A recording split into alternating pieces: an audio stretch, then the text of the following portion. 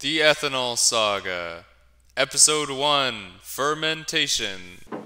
Have you ever been in that really familiar situation where you're trying to ferment alcohol, but you don't know what the right concentration of sugar for your sugar wash is supposed to be? Well, look no further.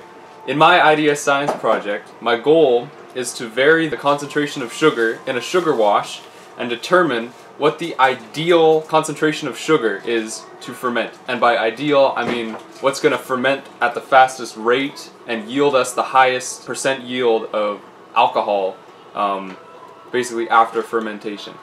For this, we're going to use Rogers sugar because this stuff is just pure sucrose, which is a glucose bonded to a fructose.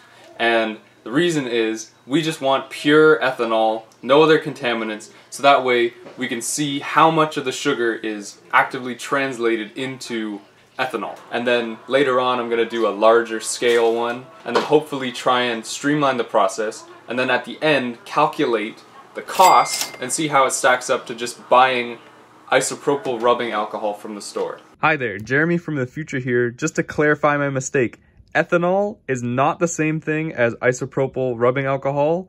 Ethanol is what we put in all our alcoholic beverages.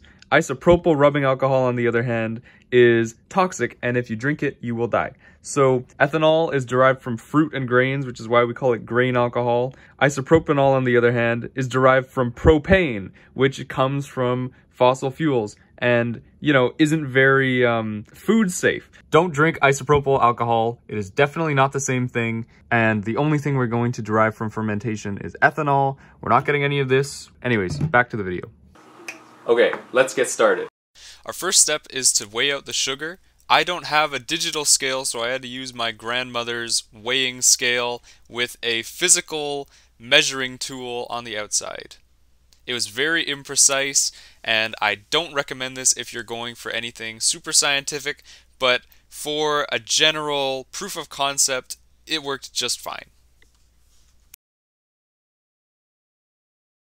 Next, we funneled the sugar into each individual Gatorade bottle. For this bottle, we used the solubility of sucrose at room temperature as our guide, which is 125 grams per 500 mils. This one is 250 grams, which is double that, and it's way too much. It didn't even dissolve in water, so I redid this one off camera with 1.5 times as much sugar.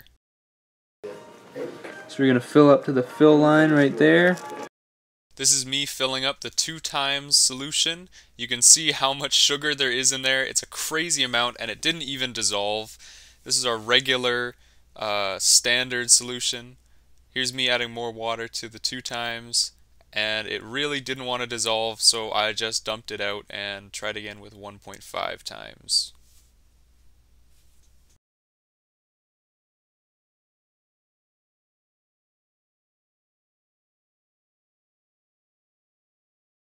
This is me redoing the 2 times as 1.5 times, and it certainly did dissolve a lot better. It actually, all of it dissolved, which is great.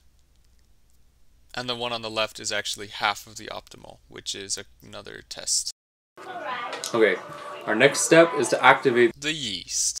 To 50 milliliters of 40 degrees centigrade water, we add 2.5 teaspoons of active dry yeast. Then we add a bit of sugar. We watch it double in volume over the next half an hour. And now we're going to add the yeast to all the solutions, just about topping them up.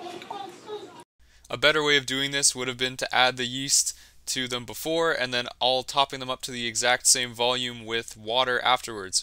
But because I did this, it messed up the dilution, so they aren't exact molarities anyways. And our final step is to put the airlocks on. Look at that. What's this? This is science. Huh? Science. Why you get old? This way, they're sealed off from the air. Ooh, look at that. Hi. Thanks for tuning in to episode 1 of the Ethanol Saga. In our next episode, we are going to be checking the alcohol content of our fermented solutions and distilling it to get an almost pure solution of ethanol. See you in 2 weeks when it's done fermenting. Goodbye.